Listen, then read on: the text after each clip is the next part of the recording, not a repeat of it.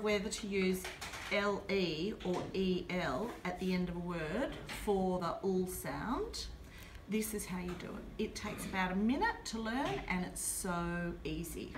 So what we have to do first up is decide what are consonants.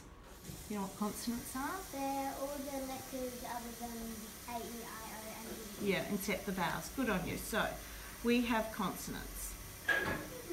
And we have some consonants that make a stop sound.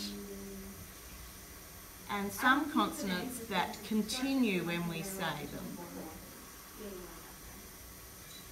So, some of the sounds of consonants that stop would be ones like t, h, d, g.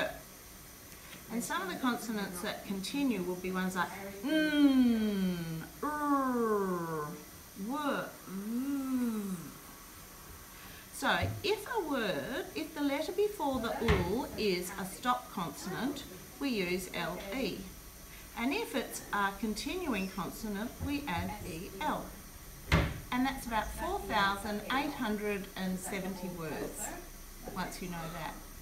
How's that?